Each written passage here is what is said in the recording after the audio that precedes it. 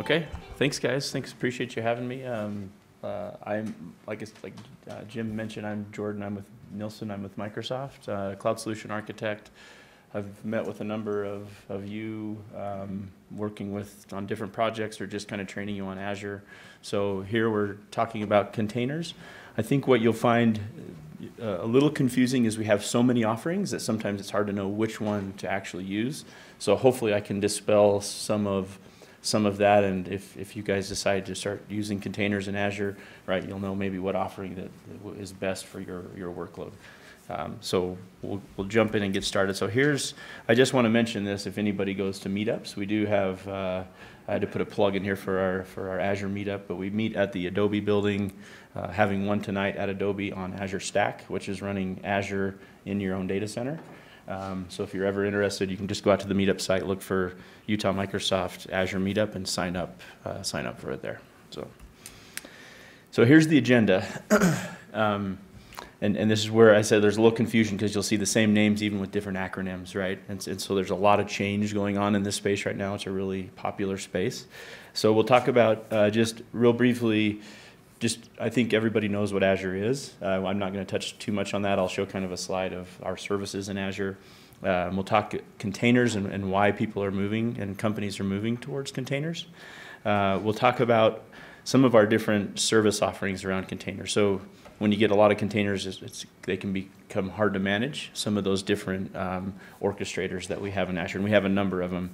And then we have some other PaaS services as well, and then at the end we'll briefly talk about our partners that we work with, that you can run their platforms in Azure if you so choose. So again, a lot of different offerings, and hopefully you walk away. What I hope you walk away today is that understanding of a little more about containers, why to use them, and what platform in Azure you could choose that would maybe be best fit for you guys. So this is a little bit of an eyesore, I know, this slide. So I apologize, but where containers are really focused are those three highlighted categories. So obviously you can run Docker and containers on virtual machines. IaaS, you have to manage, care for it, feed it, right? It's your pet. And then you move up into more what we call the container service space. This still has some IaaS or virtual machine involvement, and then you move up further there. You go to the platform space or the PaaS space, and we'll have some tools that we'll talk about there. So anyway, this is kind of a slide to show. I think we've added more regions and more services, but I don't want to. It's busy enough as it is. So just one thing I want to mention, and I hear from a lot of customers, is they say, "Oh, right, we're going to containers and microservices." Well, one thing is that containers doesn't actually equal microservices, right? It's basically microservices is an architectural design approach to breaking apart applications into smaller discrete units. And containers is just a way and a tool that can help facilitate a microservices architecture, right? But you don't have to run it in containers, right? So they always are really tied close together, and they can be, but you can run something like in Service Fabric that we'll talk about, like a .NET application where you can just feed it to Service Fabric without being in a container. So you don't actually have to do it that way. And actually, I think Morgan and Troy are actually leveraging Service Fabric locally in their data center, and we'll talk about that. So anyway, so everybody's heard of Docker, right? Is anybody not familiar with Docker in here? Okay, so a few. Docker, containers have been around a long time. Docker just came around and made containers easy to use. So they, like I said, they didn't invent them, but they did make them easy. And the Docker, kind of the whole framework is made up of these underlying services, the Docker CLI, the Docker engine. Docker is now, they're trying to make money because Docker's free, right? So they've built an orchestrator called Docker Swarm and Docker Enterprise Edition, which we'll briefly talk on at the very end. But Docker really had a lot of credit to Docker. They really did start the container movement, though. So there are other container engines that you can use, like Rocket from CoreOS, but I would say the de facto standard is Docker. So what is I have a few slides on just what is a container before we hop into the number of orchestrators and different things we have in Azure. So a container is the ability to take your code and your libraries and run it on a host, and they share the underlying kernel of the OS, right? And what's nice about that is they become very small, right? All you have is your code, your libraries, and that's it. It's not a full virtual machine. It doesn't take, minutes and 10, 20 minutes to spin up. It takes, in a matter of seconds, you have a container up and running. So they're very small and very fast. See if there's anything here. The OS is interesting because it used to be this was a Linux thing, but now we've added Docker to run on Windows, and so you can run containers on Docker containers on Windows now. You can run, but you can actually mix the two. You can't take a .NET container and run it on a Linux platform unless it's .NET Core, right? So that's something you got to keep in mind as you do that. But I would say Windows containers with Docker on Windows today is probably something you want to give another 6 months before it's really polished. We have some customers running it, but there's still a lot of work going on there. So I would say if you choose to do a Windows platform and Docker on top of that, you probably want to give it another few months. So, okay. And then, so one more thing on containers, they're isolated, right? You get into a container and it has its own network namespace, it has its own process namespace. It looks like you're just on a VM, but you're not, right? You're inside of a container, and then all the underlying your code and the libraries call the underlying kernel if it needs to do something. So, any questions on that? Yeah, ask questions if you have any. Yeah. What's the licensing like? If I wanted to have like 100 OSs, would I just pay the Azure fee, or do I have to pay each individual license? So if it's Linux, if you're running like in Docker, you start with a base image. So like you may start with maybe it's a Java Spring Boot base image or a Node base image. Those are all free because it's all Linux. In the Windows world, that's a good question. I don't know if you have to have a license, like a Windows, like data center license, or no, you wouldn't have to actually have that, because we take a base image like an IIS base image, or we take there's like a .NET base image that you can leverage. So it's all free. Sorry, I'm getting mixed up there. Yeah. So no licensing there. Good question. So why containers? And we were talking about this just as we started. The good part is it's an immutable environment. So it's one of those things where you create a container, the container doesn't change. If you have to change it, you create a brand new container. And then you keep doing that after every deploy. So you do a new build of a container, ship that new container as you roll that new one out. You don't keep the existing one around. The old ones, you just you tag them and they just grow, and you have a lot of different versions. And then you can clean up the older versions at some point. The nice part is you can run, if you have the Docker engine on your laptop or in Azure or in Google or in AWS, it runs the exact same way either way. And you can just do a Docker run, you pull it down as long as the Docker engine's there, and it runs your code, right? I would say, and then the other good thing about Docker is it's fast, right? Your code, because you don't have all the overhead of like a whole machine coming up, it spins up almost instantaneously. And I'll show you a couple examples of that as we in some demos here. And then, like it says, Docker is not microservices, but it promotes microservice architectures. So here's kind of what a container environment would, as you start out, looks like. You have a VM, say, running in Azure, or one of our PaaS services running a container. And you can see that, say you have, 12, 9, how many do we have here? 9 or whatever. So many containers, and that's fine. You could probably manage that on your own without an orchestrator, and everything would be good, right? But the problem comes when you then start deploying all these containers, right? You have these small Docker images, they're running all over the place, and you're like, holy cow, this is like just Docker sprawl, right? And when Docker came out, this is kind of what people ran into. They're like, oh, this is great technology, but I don't have anything to manage these containers.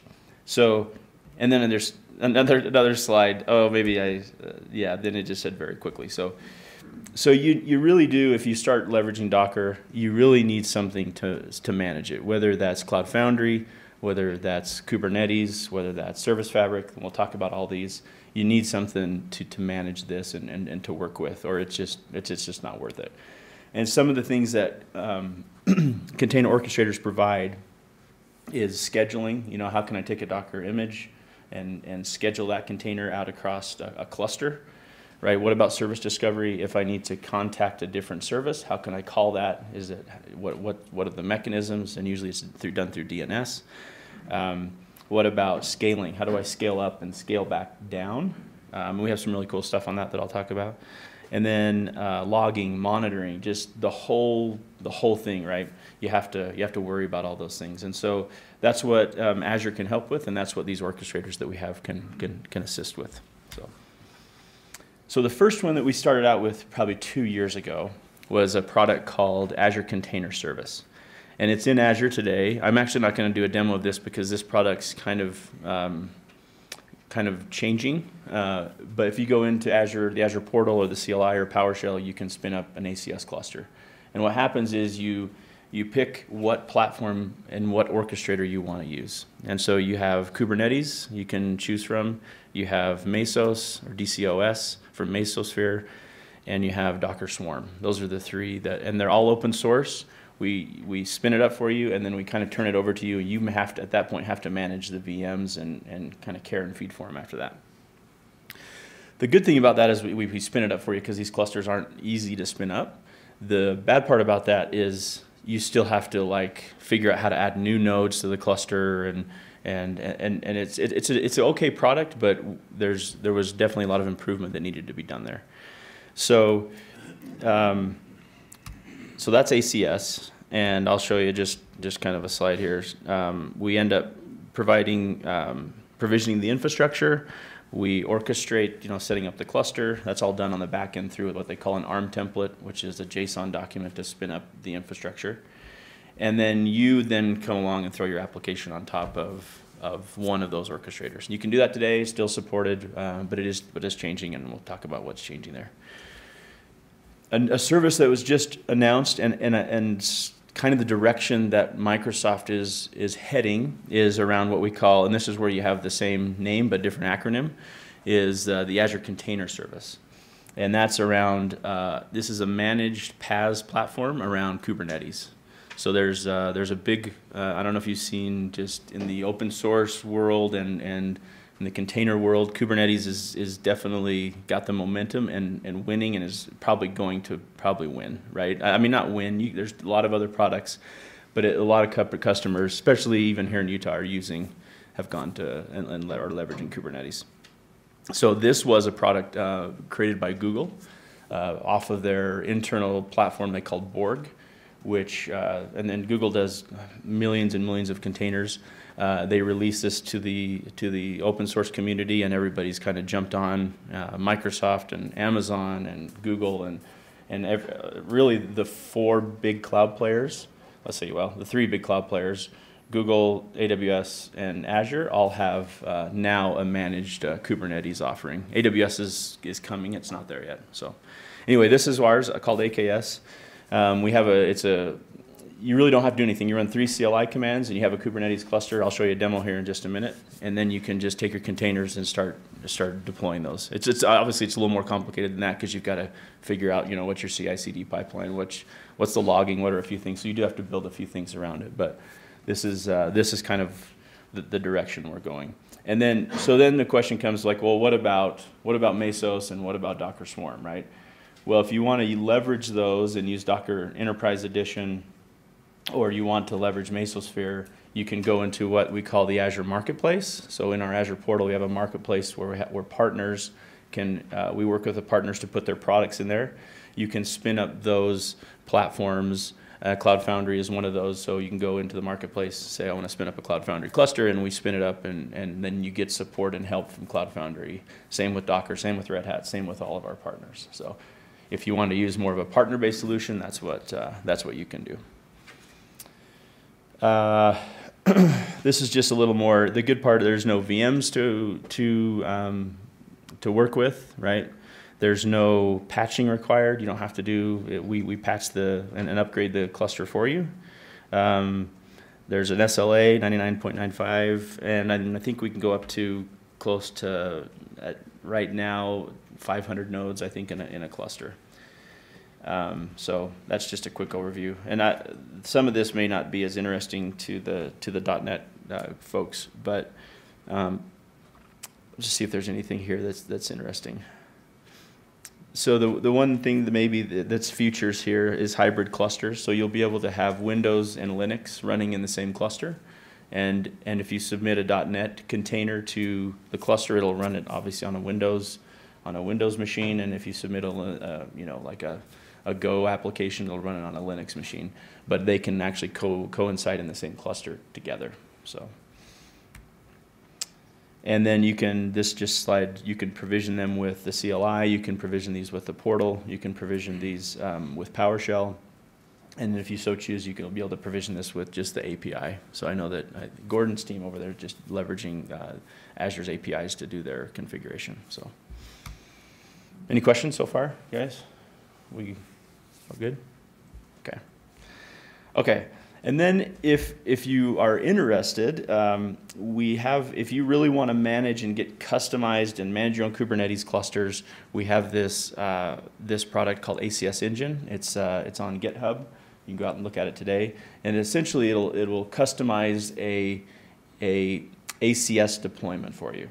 So if you want a different operating system, if you want different size nodes, if you want different networking behind the scenes, you go run it. It'll generate an ARM template for you. You provision, you feed that to Azure, and there you go. So if you want more customization, we've released something called ACS Engine. Okay. All right. So I know there's a lot of ACE 3-letter acronyms that starts with A here, but the next one is, and this is where I think, and we're seeing a lot of the future move to, is what they call ACI. So this is Azure Container Instance.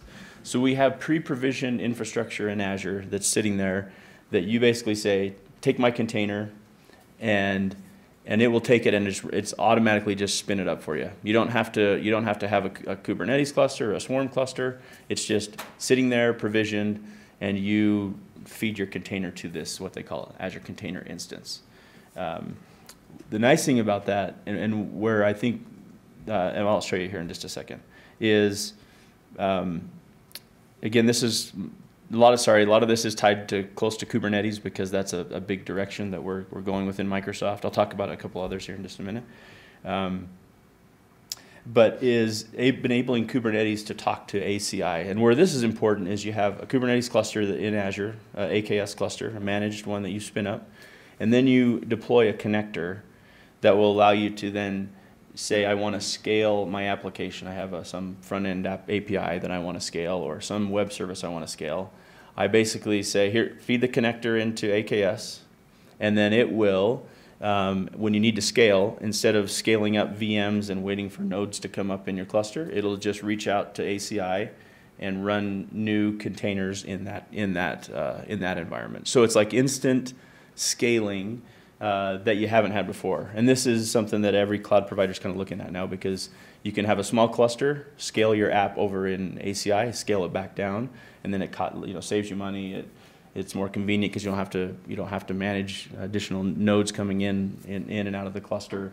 So this is I don't have a demo on this, but it does actually, I think I do have a demo on this I can show you. So any questions on that? Yeah. So help me understand here. So maybe I would spin up my own Kubernetes cluster in Azure. Mm-hmm. And maybe I'd say I want a 10-node cluster. I'm Yep. going to be paying for those 10 VMs to be running, whether there's anything running on them or not, because Correct. They're my servers. Yep. But let's say 10 is enough to run my application usually, but maybe during a peak time I would want to scale out into ACI. Correct. I could scale out into ACI and just pay for the instances while they're in use. And it's per second billing. Yep. Okay. And Yep. then once I scale back down, then I'm back. Then you're back to your 10 node cluster, and you know the cost and everything associated there. Yeah. That's awesome. Yeah. It's pretty cool.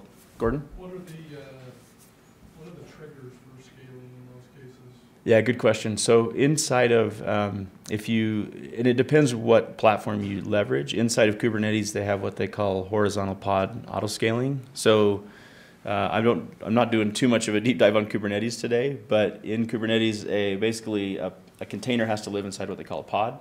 You can set like CPU, memory metrics. There's a whole bunch of different metrics that you can set to scale off those internally in the cluster. Yeah. And then auto scale. Yeah. Well, auto scaling. Yeah.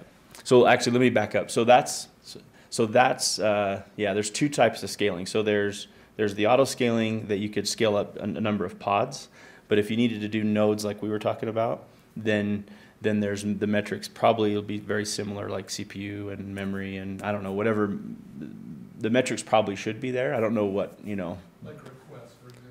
Yeah, there's a certain amount of like requests, network requests, or I'd have to check in exactly what they are, but yeah. So you'll have the ability either within the cluster to scale up, or you'll be able to scale additional nodes in a cluster by leveraging ACI, or you could just add additional nodes if you so choose. Just So to clarify. yeah. Is that a computer saying, hey, we're seeing these metrics are hitting the thresholds.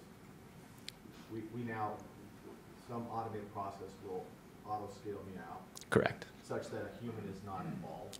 No human involvement. Yep. Okay. Yep. And is that the normal methodology, or would somebody need to be watching those metrics to say, hey, it appears we're hitting thresholds, and then manually instigate additional servers or whatever? Yeah, good question. Yeah, it should all be automated. So the system, either whether you scale internal to the cluster and just bring up more containers with horizontal pod auto scaling, that should all be done based on the metrics you define, so automatically. Or whether you bring up more nodes and leverage ACI or something like that, should all be done based off of a certain threshold that you hit and scale. Yeah, shouldn't be no manual intervention at all. And do those nodes drop off automatically also after Yes. has occurred and you're back down to your threshold? Correct. You can set certain limits to where it's like after 5 minutes and if I've dropped below this threshold, then scale back down to whatever you define. Yeah. Yep. Good question. Hey, Jordan, just one Yeah. other quick question. So your Arteno cluster would live within our VNet. Using ACI, would that just use the public space? Good question. Yes, that comes up a lot. So right now, ACI is the connector, and the integration with Kubernetes is the pods get a public IP address. That's how ACI was originally just released. However, coming up very shortly, I don't have the next couple months. They're going to be able to, ACI was going to be able to make an extend into your own VNet though. So that's what a lot of customers have been asking about. Yep, good question. Okay, let me show you just a quick demo of this and kind of what it looks like.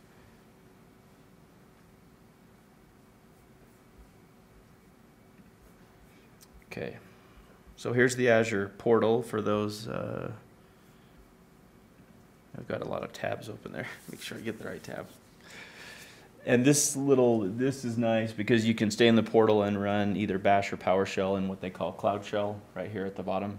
So if it just, then I don't have to bring up a CLI and do it. I can just do it all in one window. But so I've already provisioned what they call an AKS cluster that we talked about. It takes really 3 CLI commands to provision the cluster. So I'm not going to run through the CLI commands, but it only is a few commands, and you wait a couple minutes and you have a cluster. And then in Kubernetes, I know we're doing a lot of focus on Kubernetes.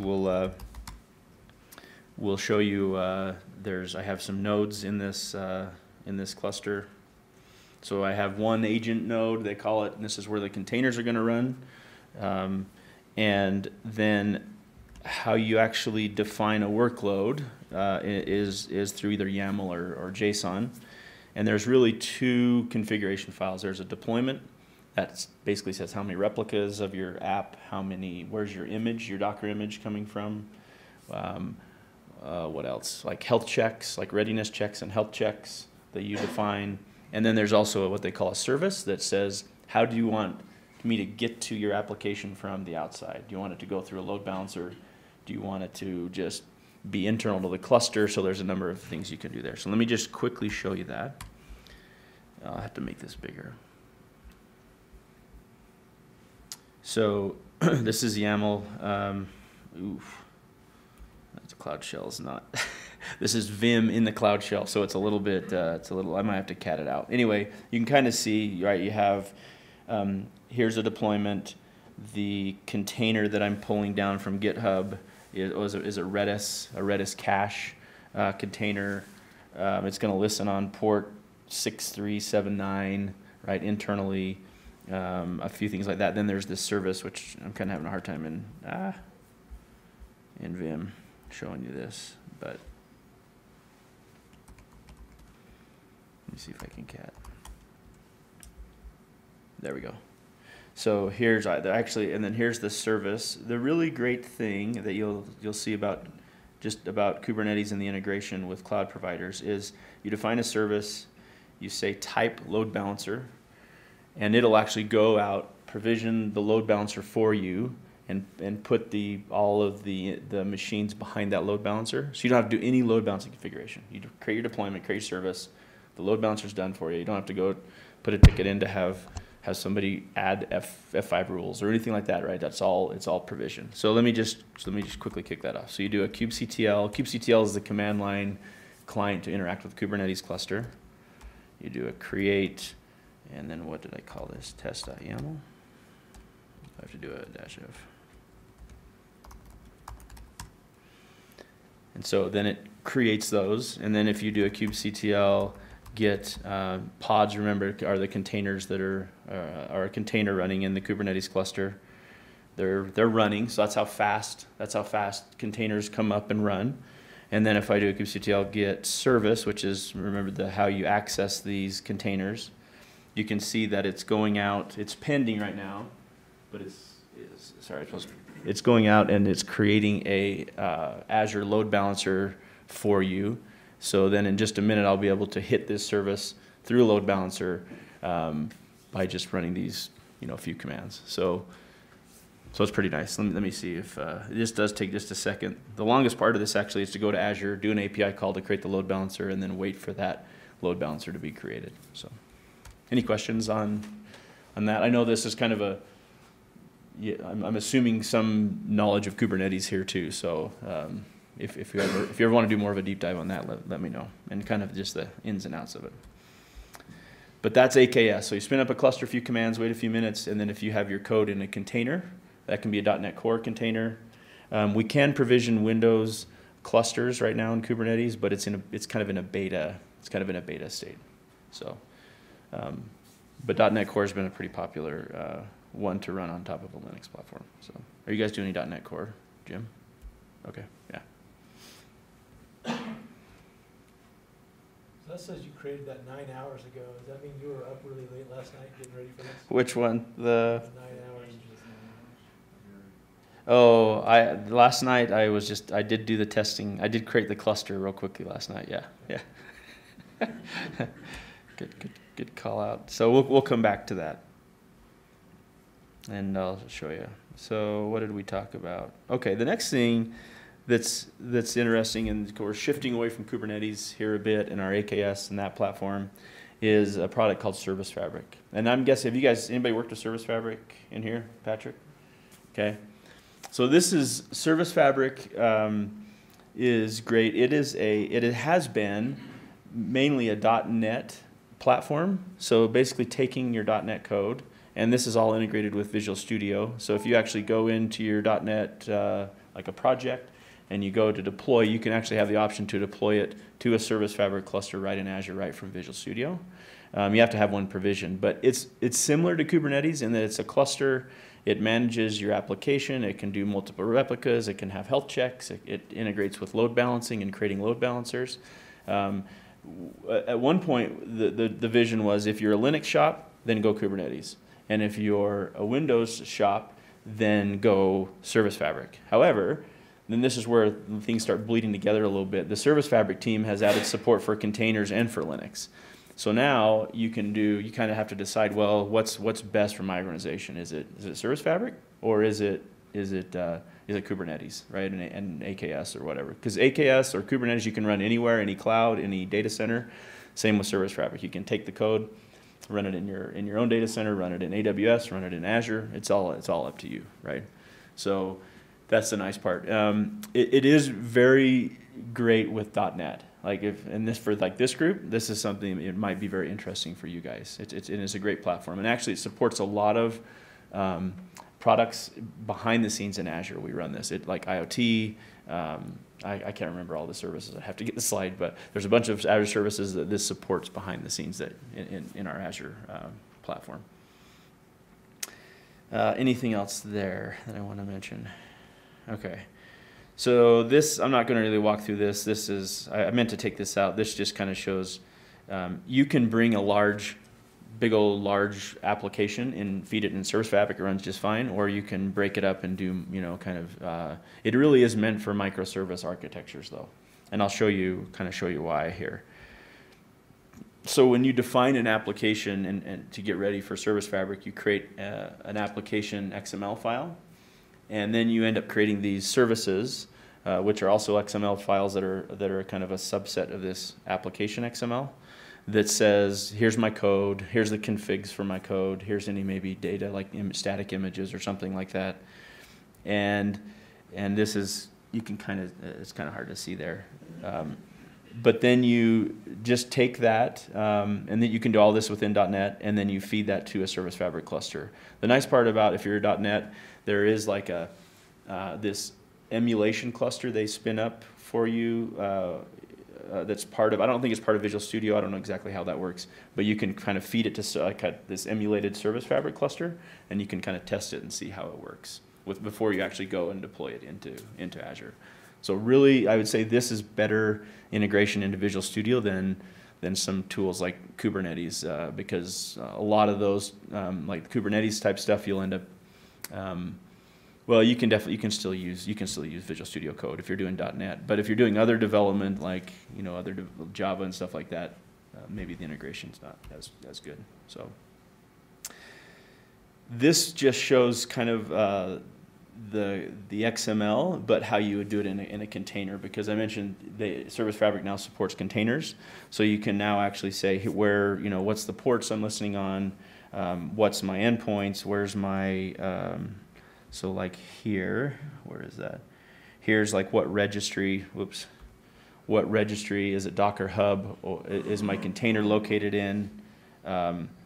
Let's see right here, I was trying to see that's where I pulled it from. What port is it going to listen on?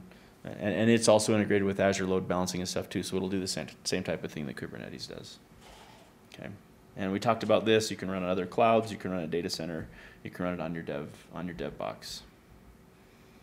Any questions on Service Fabric, guys? You should test it out. It's really cool. You can run it right within Visual Studio. So, okay. So this one I just wanted to do a demo for. So we've talked about ACS. So let me just recap real quickly. We talked about ACS, which you can spin up any number of orchestrator that you want. We've talked about AKS, and that's kind of the direction that we're going. So if you want to do Mesos or DCOS, you leverage the marketplace and spin up the partner platform that way, right? And if you're going Kubernetes, leverage AKS. You've got Service Fabric if you are looking to more .NET, but now we support containers, so now you kind of have to maybe compare each solution to see what is best for you guys.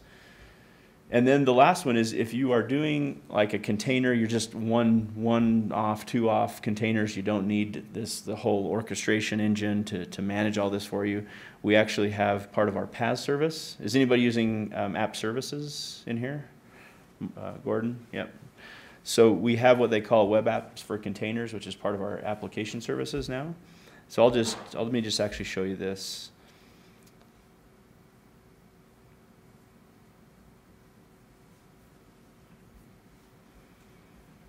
Close let me actually see if this, I got to make sure I got to show you the application that we looked at earlier, because it's amazing. So this does get a public IP. You can, kind of back to networking, you can set that to where you'll actually get an internal load balancer IP, so you don't actually have to have a public facing. We'll see if the app is up and running. Yeah, okay. So there's the application, right? It's not, it's pretty stupid, but at least it shows you that it comes up and works. So, okay. So next is, here's the Azure portal if you haven't seen it. You can come in and do web app for containers right here. And all you do is create. And you can actually do this within, I believe you can do the same thing within Visual Studio. So you probably won't do it this way. You probably just, get your code, get your container ready, and then submit it to web app for containers, and then it will just do it instead of, this is just kind of just to show you, an overview from the portal. So you have to give it a unique name here. We'll just give it something here. And then you configure a container. And this is where you pull it from. And we didn't really talk about the registry, but a registry in the container world is once you have your code packaged up into a container, or and then this is always interesting too. So you have a container and an image, and the difference between the two is a container is a running image. So when you hear those two terms, that's, an image is just your code sitting out somewhere. A container is actually when it comes up and starts running. But you can take that image that has your code in your libraries and push that to a registry, and that's just a place to store it. So when you go to run it, you can pull it from somewhere. Docker Hub is one of those. We have one in Azure called ACR, Azure Container Registry. Or there's Docker has their own private registry as well that you can run. So anyway, here you just pick where the location of that image, maybe any tags, anyway, there's a number of different things you can do here, and then it'll know where to go grab it, and it will pull it and run that container for you. So let me just show you. We'll do Docker Hub. We'll do public. Nginx is always one, a go-to. And you basically hit create. And like I said, this is good for kind of one-off, two-off, if you're not doing a whole lot of container orchestration. The nice part about the PaaS services, I'll show you that when this comes up, is there's a lot of cool things about scaling and basically doing a dev stage environment where you can what they call slots. So let me show you that. So that created.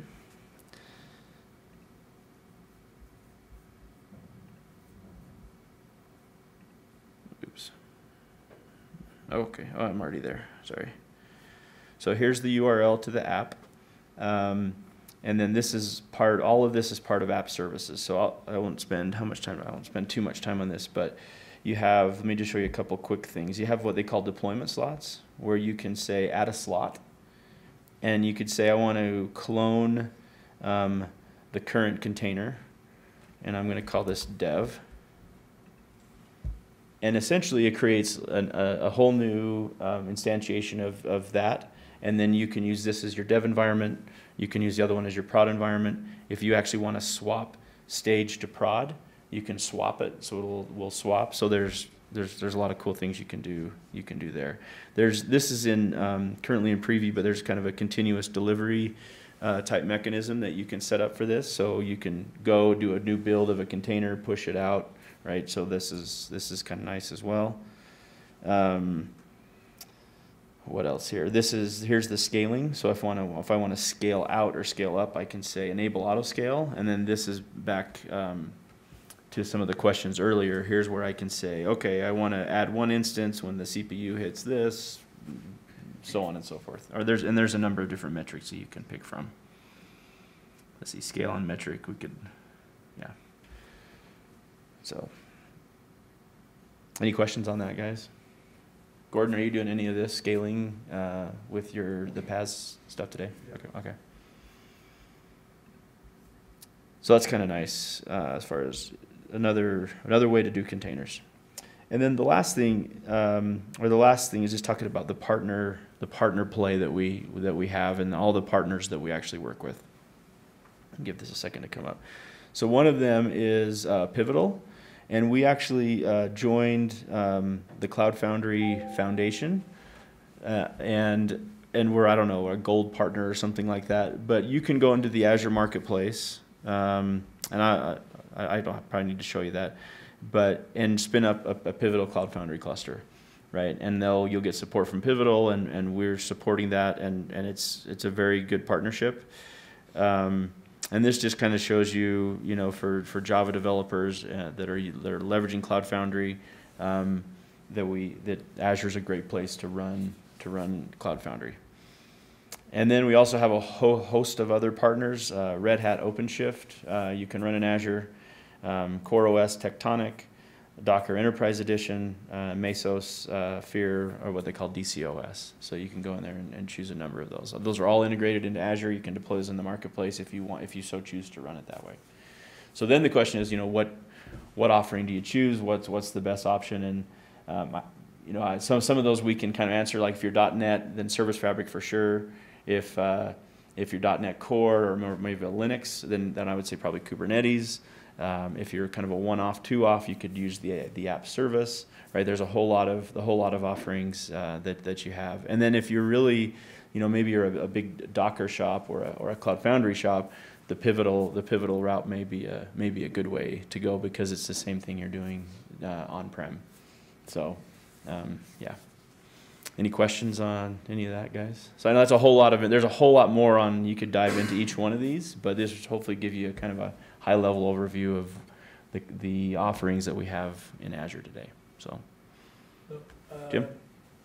Azure Stack, I thought was like a competing product to on-prem Cloud Foundry. You just said Cloud Foundry running in Azure, so. And you can run it in Azure Stack as well. That's really interesting. Yeah. Yep. So you can run. So how we do, just real quickly on Azure Stack, is we partner with Dell, Cisco, and Lenovo. They wheel it in. It's kind of a black box. You don't get access to underlying, Hyper-V or anything like that. You get a portal, just like you would in Azure, and then you spin up. And we have the same marketplace items that we do in Azure that we do in Azure Stack. So it looks exactly the same. The good part, though, is you do have a big CapEx investment there. The Azure services are not billed the same as they are in Azure, so it's a lot lower billing model. And it comes right off of whatever your commit was whatever the church has committed, to spend in Azure type thing. So that's nice. Yeah, I know that Darren Westbrook they have a Cisco UCS chassis that they're working to spin that up on just for some testing. So, yeah. Any other questions, guys?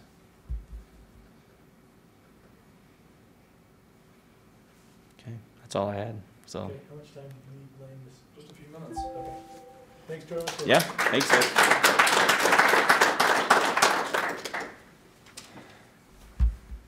Thanks, Jordan. You guys are doing some awesome stuff. I wasn't going to present anything. I was just going to kind of speak to some of my notes here. So, just out of curiosity, how many of you guys have already deployed an app to Cloud Foundry today? Okay, so a good number of you. I'm assuming that you guys went through the .NET Stack, .NET Core Stack training like I did. Awesome way to get an introduction to those technologies. So just wanted to kind of speak a little bit today about our approved platform, which is Cloud Foundry, and as you're looking at containers, Cloud Foundry kind of sits at a higher level than some of these services that you've seen today. With Cloud Foundry, you don't really actually go out and create the container. The platform does that for you. You can certainly create Docker images and deploy that to Cloud Foundry, but one nice benefit of Cloud Foundry is you don't have to do that if you don't want to. You can do a CF push on your .NET app and not worry about creating the container. And there's actually some great benefits about that too. One of those benefits being automatic security patching. I don't know if you guys are interested in thinking about like patch schedules, like, hey, how often should I be patching my containers? Should I be updating the operating system base that my container is based off? Should I be doing that weekly? Should I be doing that every 6 weeks, every month? The nice thing about Cloud Foundry is you actually inherit that by default. If you let Cloud Foundry make the container for you, it is also going to patch those containers for you. So that's something that we do offer Docker on Cloud Foundry, but I actually tell people that if you do that, you have to realize that you're assuming the responsibility of also patching that container. Cloud Foundry can't patch your Docker containers for you. So something to think about when you guys are deploying apps. If you use Cloud Foundry as a platform by just pushing up your code and let it build the container, then it's also going to patch your container for you. And we do that every 6 weeks. And the nice thing is, too, about Cloud Foundry is you also get some standardization. You've got several different teams represented here, and if you are using the Cloud Foundry build pack to push your app, each team that is doing that their app is going to look the same inside of Cloud Foundry. If you SSH out into the container and look at the structure, it's going to be the same across teams, which is really beneficial because then you can get, some benefits from, hey, this team, you don't have to relearn, reinvent the wheel every time you go from team to team. And, in addition, Cloud Foundry can also make some assumptions because you're letting Cloud Foundry create the containers. It also makes some assumptions too that it can scale up your app when it needs to.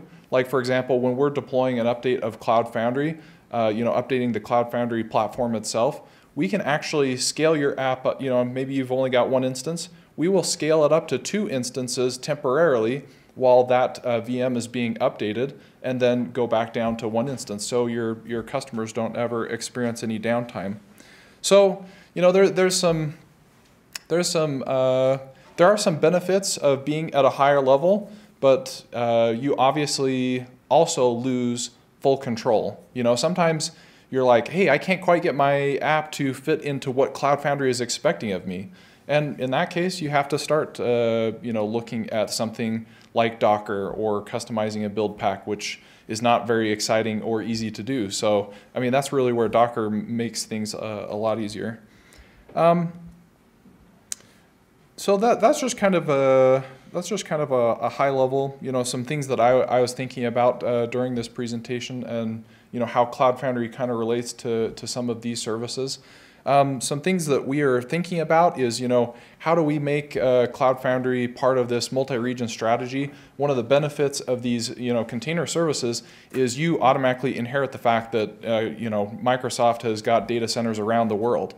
And so it would be very easy to, for you to go today to, many different regions of the world where Cloud Foundry, you're going to have to engage our team, and we'll have to, figure out which regions make sense. We don't have a wide deployment like Microsoft does today. So, just kind of in closing, I'm kind of curious what your guys' thoughts are on Cloud Foundry and where you see that playing, and what you would like to see from our team, maybe based on what you've seen here today. So, question then. So, some of the benefits that we have with creating a Docker container, right, is that we can actually save off that container, we can push it to the environment. If you do that at the Cloud Foundry level, though, you kind of lose that as well. So I can't, for instance, can I don't know, can I actually take a Cloud Foundry container, bring it onto my Windows machine, and then troubleshoot it to see? Yeah, that's a great question. And there's been a lot of new tooling around that. There's a project called CF Local, which would allow you to do that. So you'd be able to, what it would actually do is if you wanted to pull down your app that's running in Cloud Foundry, it would actually Dockerize it, basically create a Docker image, and then you would run it locally as a Docker container. So there is some tooling, starting around that. That's been out for a while.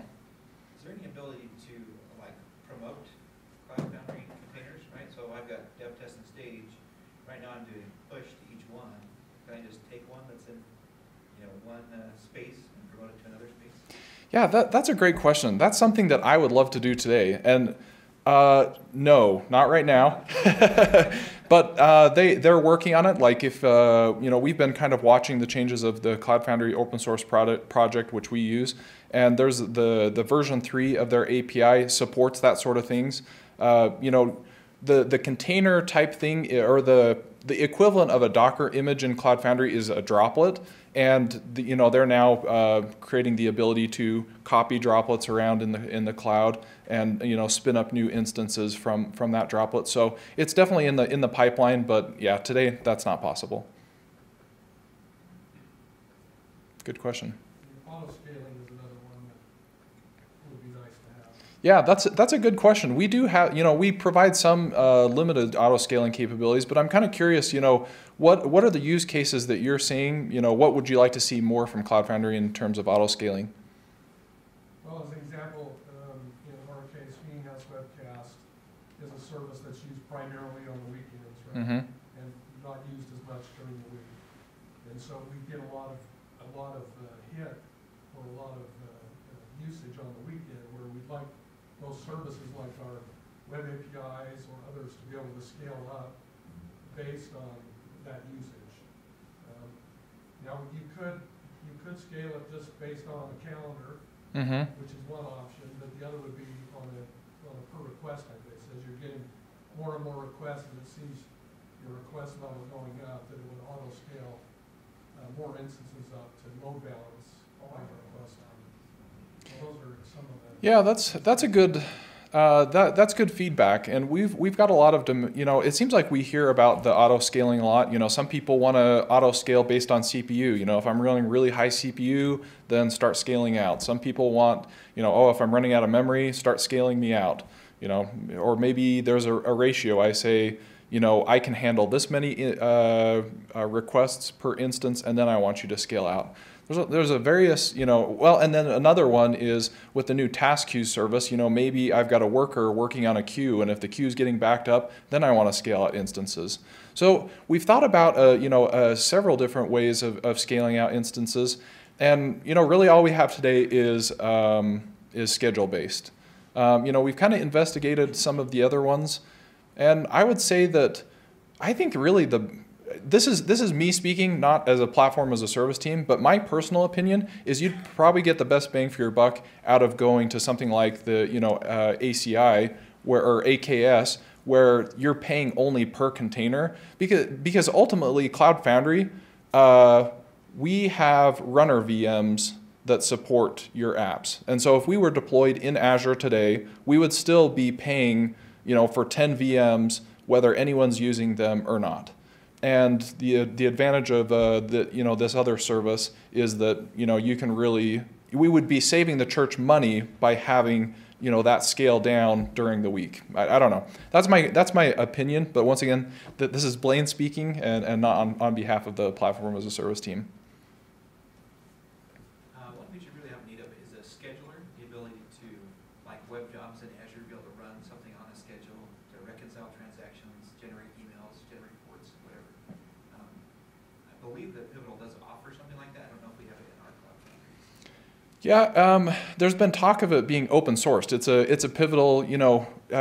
We run the open source version of Cloud Foundry.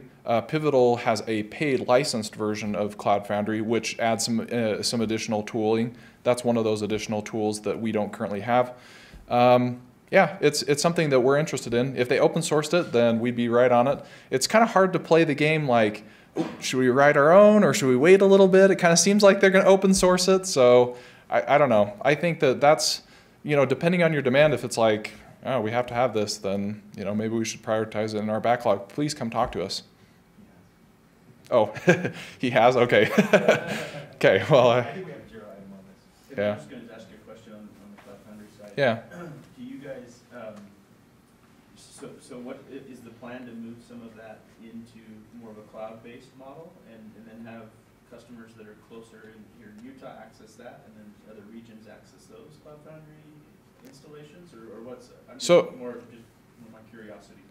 So are you talking about like having our Cloud Foundry deployed in multiple regions? Yeah, multiple regions in like Azure or whatever cloud you guys, Yeah, that's a good question. We actually have it on our roadmap this year to look at getting Cloud Foundry, our open source Cloud Foundry, running in Azure. Because we want to be able to go to many different regions. Today we have a region in Ashburn, Virginia. Hopefully give people someplace outside of the West to deploy their apps, in case, disaster recovery type things. But You know, as far as foreign regions, we're not there yet, but that's definitely something that's foremost on our mind for this year. Okay. Sorry, I have one more question too. So you guys run the open source version, and obviously it's got to be a pretty large installation of Cloud Foundry. Yeah. Has there ever been you run into something where you're like, oh, I've hit a bug and I'm not sure what's going on, and I don't have pivotal support, I have to go to the open source community. Has that ever been a challenge?